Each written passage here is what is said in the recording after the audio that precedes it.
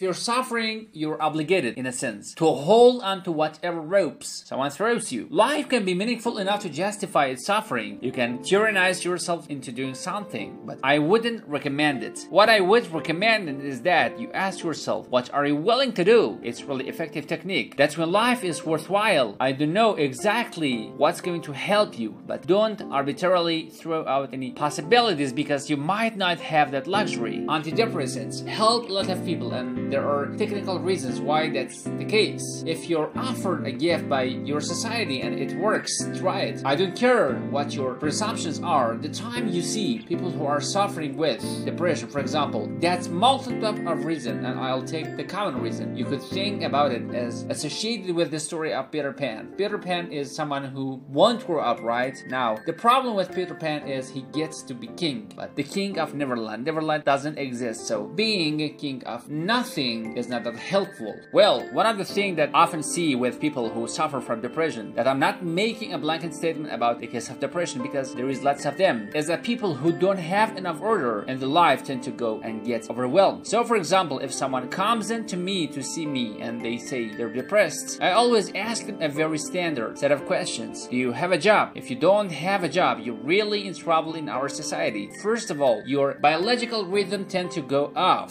the rails right away because there is no reason to go to the bed at any particular time, and there is no reason to get up. For many people, if they do not get up at the same time and they follow up the functioning of their circadian rhythms, that's enough to make them depressed right off the bat. Especially if start napping during the afternoon, they also don't have a purpose. People aren't good without having a purpose. That's a hypothesis, I think. We absolutely understand the security that underlines positive emotion. When you're attending to someone you're interested in and you're engaged in, that's when you're alive. That's when life is worthwhile. It's so worthwhile that in those moments you don't even ask the question about it. The question itself goes away because the meaning that you're united is so powerful that it can push back the adversity that would otherwise characterize life. Nietzsche said the person who has any why can bear any how. We know how it works. Almost all the positive emotion that any of you are likely to experience in your life will not be consequence of attending things. It will be a consequence of things that things are working as you proceed toward the goal you value. That's completely different. You need to know this because people are often, they're stunned. For example, they finish their PhD thesis and their presumption if they're gonna be elated for a month, often instead. They're actually depressed and they think, what the hell, I've been working on this for even 7 years and I handed it in. What do I do now? That's what depresses them, right? It is. What do I do now? Well, they're fine if they enjoy it, pursuing it. As long as it was working out, they get a lot of enthusiasm and excitement out of it because that's how our nervous system works.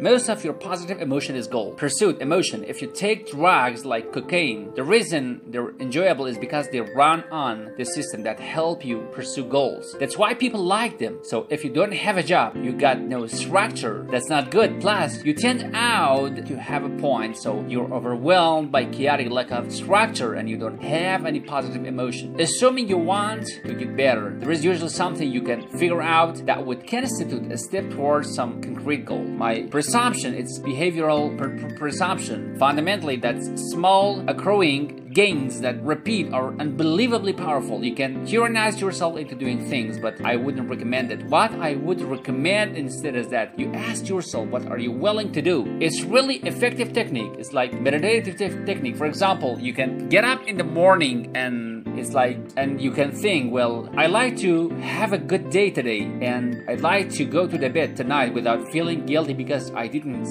do something I said I was going to do, and I like to have an interesting day. You gotta fulfill my responsibility and I want to enjoy the day. They can ask yourself, well, why would I have to do in order for that to happen that I would do? The probability, if you practice this for 3 or 5 days, is your brain will just tell you, it'll say, well, there is that piece of homework that you haven't done for 3 weeks. You should knock that suffer off because it would only take you 10 minutes. You've been avoiding it and torturing yourself to death for 72 hours straight. Say, well, let's figure out what your aims are. You gotta have some aims, whatever they are. They might say, well, I'm so depressed, I don't have any. And I say, well, pick the least objectionable the aims that acted out for a while and see what happens, because sometimes your emotional system are so fouled up that you have to pretend. You have to act that things out before you can start to believe it. Life can be meaningful enough to justify its suffering. I thought, God, that's such a good idea, because it's not optimistic exactly. Some people will tell you, well, you can be happy. It's like those people are idiots. I'm telling you, they're idiots. There is gonna be things that come along and flatten you so hard you won't believe it, and you're not happy then. And so if life is to be happy, well, in those situations, what are you doing? Why even live? But life isn't to be happy. If you're happy, you're probably fortunate, and you should enjoy it. You should, because it's the grace of God, so to speak. People know when they're doing something meaningful. They can tell. So why the hell don't they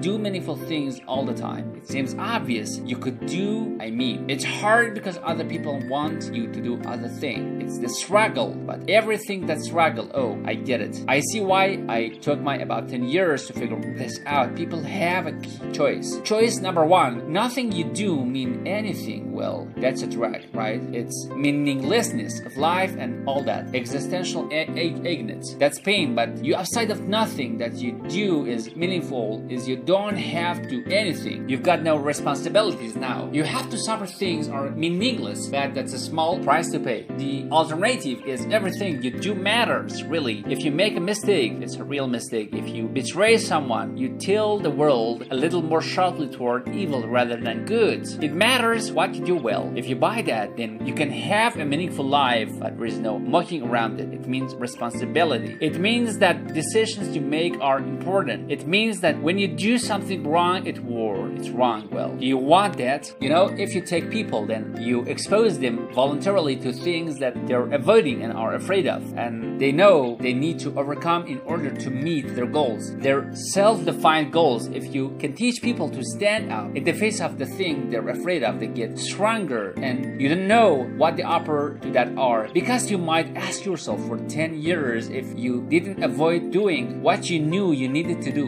what would you be like? Well, there are remarkable people who come into the world from time to time, and there are people who do find out over decades, long period, what they could be like if they were who they were, if they spoke their being forward, and they get stronger and stronger and stronger, and you don't know the limits that. We don't know the limits, so that probably running about 51% of our capacity, something you can think about this yourself. I often ask undergraduates, how many hours do you waste, or how many hours a week you waste? And the classic answer is something like 4 or 6 hours a day. Insufficient studying, watching things on YouTube that you want to watch, that you do not even care about, that make you feel horrible about watching after you're done. That's probably 4 hours right there. You think, well, that's 25 hours a week, it's 100 hours a month, that's 2.5 full week, it's half year of work week per year. And so if your life isn't everything it could be, you could ask yourself, well, what would happen if I just stop wasting the opportunities that are in front of you? You would be who knows how much more efficient, 10 times more efficient, 20 times more efficient. That's a paradox distribution. You have no idea how efficient people get. It's off the chart. It's not so obvious to me that people would take the meaningful path. When you say, well, nihilists suffer dreadfully because there is no meaning in their life and they will still suffer. Yeah, but the advantage is they have no responsibility, so that they pay off. And I actually think it's the motivation. So, well, I cannot help being nihilistic. All my belief system have collapsed. It's like, yeah, maybe you've just allowed them to collapse because the hell of they're easier than acting them out. And the price you pay is some meaningless suffering, and you can always whine about, and people will feel sorry for you. If you live pathological life, you pathologize your society, and if enough people do that, that's the hell. Really. You're asked to outline the place place you'd like to end up, which is your desired future, and also the place that you could end up if you let everything fall apart, so that your anxiety chases you and your approach system pull you forward. You're maximally motivated then. And it's important because otherwise you can be afraid of pursuing the goals that you want to pursue, right? And that's very common. And so then the fear inhibits you as your promise pulls you forward, but it makes you weak because you're afraid. You want to get your fear behind pushing you. So what you want to be is more afraid of pursuing your goal than you are pursuing them. Putting yourself in a challenged mind frame is much easier on your psychophysiologically because you do not get into the generalized stress response to the same degree. You're activating your exploratory and seeking system, which are meditated, that involve positive emotions. So if you can't face something voluntarily rather than having it chase you, it's way better for you psychophysiologically. So the pretty why, well, it's worthwhile to go find dragon and its lair instead of waiting for it to come and eat you. So especially when, and you also add the idea that if you go find the dragon in its flare, you might find it when you're baby and instead of full-fledged body monster that is identifying and defying going to take you down. Don't avoid small problems that you know are there. Face them because they'll grow into big problems all by themselves and you can think about. Imagine tax department sends you a notification. You owe them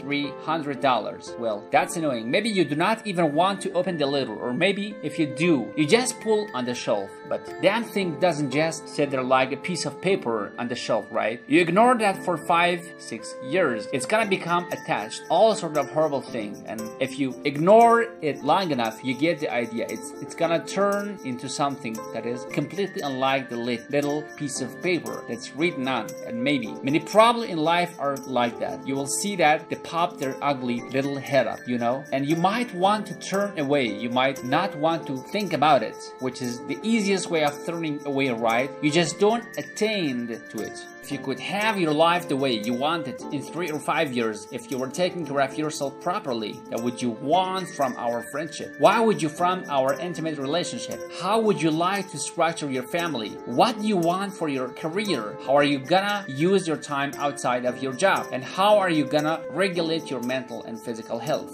And maybe your drug and alcohol use, because that's a good place to sugar down. Because alcoholism, for example, out of 5 to 10% of people, so you want to keep it under control, and then so maybe you develop a vision of what you would like your life to be, and associate it is so the goal. Once the goal is established and you break down the goal into micro processes, then you can implement. The micro processes become rewarding in relationship to their casual association with the goal, and that tangles in your incentive reward system and that thing that keeps you moving forward. And the way is that it works better if it produces positive emotion when it can use me moving forward a valued goal. Okay, well, what's the implication of that? Better have a valued goal, because otherwise you cannot get any positive motivation working out. And so the more valuable the goal in principle, the more the micro process associated with that goal start to take a positive charge. And so what that means, well, you get up in the morning and you are excited about the day, you're ready to go. And so as far as I can tell, what you do is you specify your long-term ideal. Maybe you also specify a place you want to stay the hell away from, so that you are terrified to fail goal. You do that in some sense as a unique individual. You want to specify goals that make you say, if you could happen as a consequence of my effort, it would clearly be worthwhile. Because the question always is,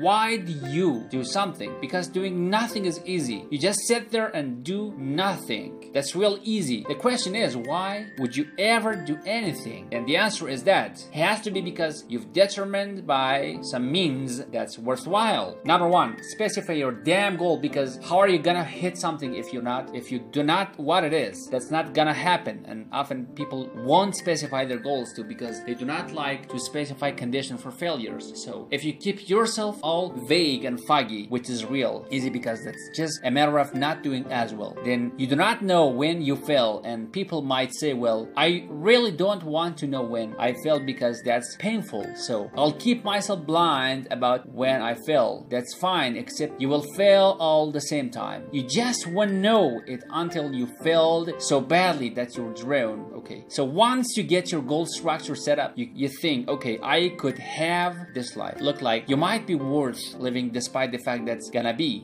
anxiety and threatening. There is gonna be more suffering and less involved in all that, obviously. The goal is to have a vision for your life, such as all things considered, that justifies your effort. Okay, so then what do? Then you turn down to the micro routine. It's like, okay, well, that's what I'm aiming for. How does that instantiate itself day to day, week to week, month to month? That's where something like a schedule can be unbelievably useful. Google Calendar is like, take a damn schedule and stick to it. Okay, so what the rule with the schedule? It's not bloody prison. The first thing that people do wrong, they say, well, I don't like to follow schedule. It's like, well, what schedule are you setting up? Well, I have to do this, then I have to do this, then I have to do this, and then I just go play video games because who wants to do all things because I have to do? It's like wrong. Set the damn schedule up so that you have the day you want. What's the ratio of responsibility to reward? And you can ask yourself that, just like you would negotiate with someone who is working for you. It's like, okay, you got to work tomorrow. Okay, so I want you to work tomorrow, and you might say, okay, well, what are you going to do for me that makes it likely that I work for you? Well, you could ask yourself that. Maybe you do an hour of responsibility and then you play a video game for 15 minutes. I do not know. Whatever turns your crank, man. But you have to negotiate with yourself and not tyrannize yourself. Like you're negotiating with someone that you want care for. Then you would like to be productive and have a goal. And that's how you make the schedule. It's like, great, and you're useless and horrible, and you will probably only hit it with 70% accuracy, but beats the hell out of 0. And if you hit it even with 50% accuracy, another rule is, well, aim for 51% of next week, or 50 or half percent for God's sake, because you're gonna hit the position where things start to look back positively and spiral you upward. And so that one way that you can work on your conscientious is a plane of life, and you would like to have. Other way, you do that by having a little conversation with yourself about it. If you don't really know who you are, because you know what you like, you won't do what you're told, you won't do what you tell yourself to do. You must have noticed that. It's like your bad employer and worst boss, and both of those work for you. You want to do, and then when you tell yourself what to do, you do not do it anyways. You should fire yourself and find someone else to be. But my point is that you have to understand, and you're not your own servant, so to speak. You're someone that you have to negotiate with, and you're someone that you want to present the opportunity of having a good life to. And that's hard for people because you do not like themselves very much, and so they're always cracking the whip and procrastinating and cracking the whip and then procrastinating. It's like, God, it's boring and such a pathetic way of spending your time. And you know what that's like, because you probably waste 6 hours a day. And I think I did an economic calculation about that while back. Your time is probably worth $50 an hour, sometimes like that. I mean, you're not getting paid that, but you're young, and so this is investment time. And what do you know is gonna multiply its effects in the future. So let's say it's $50 an hour, which is perfectly reasonable. So if you waste 6 hours a day, and then you're wasting about $2,000 a week, about $100,000 a year, and so go ahead. But that's what it's costing you every hour, and you need to know what your damn time is worth. So let's say it's not about $50, it's 30, whatever, however, maybe it's 100, it's somewhere in that range. One other thing you should be asking yourself is, when you spend an hour, was that, well, would have I paid someone $50 to have had that hour? And if the answer is no, it's like, well, maybe you should do something else with your time. And it depends on whether or not you think about your time is worthwhile. But the funny thing about not assuming that is, if you assume your time isn't worthwhile, what happens is you do not just sit around randomly in a state of responsibility-less bliss. What you do is you suffer existentiality, and so that seems like a stupid solution. Imagine someone that you treat well, that you love, then try to treat yourself that way. You gotta detach from person a bit. You gotta think, well, I'm a person among other people, and I deserve at least as much respect as a person among other people. And I should be trying to help myself across time. Instead of being self-contemptuousness and self-destructive, I need to take care of myself as if I'm potentially valuable and lay out my life that way, and so that what that character is about. They do not take care of themselves as well as they should. And I don't mean take care of yourself. I mean, that's what I mean. It's like moralistic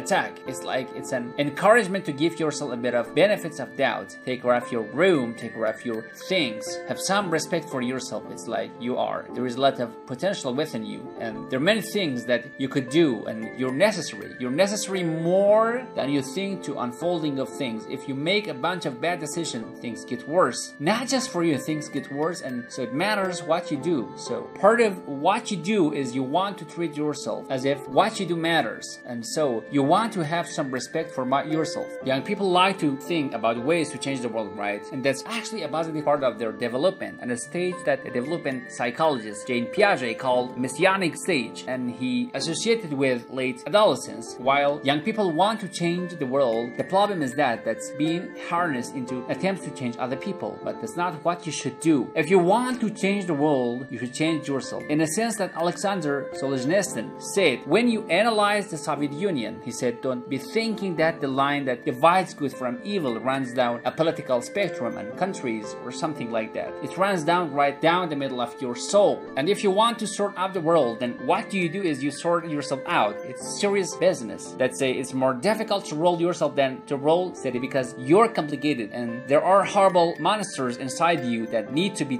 tamed and to be brought into alignment and subsession so that you can be powerful and useful person. Instead of rushing out there, no change by the world changing other bad people, they should look inward and sort themselves out properly. And if you have a memory that's more than 18 months old approximately, and when you pull the memory up to mind, if you still have an emotional reaction, that means you haven't fully articulated the memory. You haven't analyzed it actually, casually. You haven't freed someone from its grasp and you're carrying it like a weight, and your brain responds to that. The more weight you're carrying life, that more baggage, let's say, the more of the stress hormones, cortisol, your brain produces, and the cortisol make you old. Divide your life into 6 epochs, and then divide each of those that might be, say, birth to kindergarten, and maybe elementary school, and then maybe junior high school, however you want to do it. And then you write about emotionally significant events in each of these epochs, and then to ascribe your effects on you, and then you have analyzed, you did those solutions. You want might done differently, what you might be differently in the future to straighten out your past. If you're thinking about your past, what it means is you haven't analyzed the casual changes. Because you might say, well, why do you remember your past? Well, you might say, well, it's order to have an object record of the past. It's like it has nothing to do with that. There is only one reason you remember the past,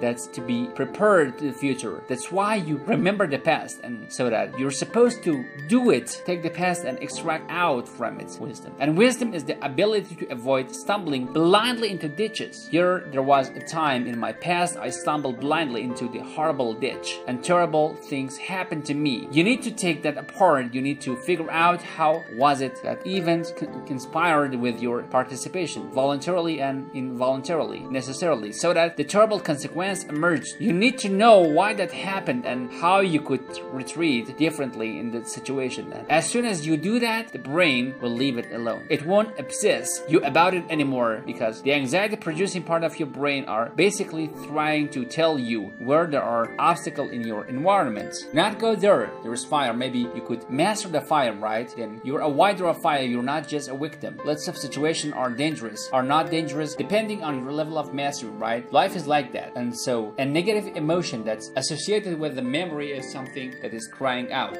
for a mastery. And writing can really help with that. You're reorganizing your brain when you write autobiographically. Imagine emotion. Memories can be stored in different levels of your brain from repetition. Imagine retinal areas that are very emotional of the finally articulated plan for your future life. Well, you want to take everything that's negative and emotional and transform that fully articulated version of your life, and then free your past. You shouldn't be thinking about your past. I mean, maybe if you're 80 and you're gonna well spend life, that's a whole different ways. But if you're 30, 35 or 20, and most of the time you're thinking about your past, it's like your soul is trapped back there. You need to free it through investigation appreciation, and the metaphysical language is appreciate because that's in sense what you're doing. You're trapped in the past. It's like you got to break free of that so you can use all your resources to move ahead into the future.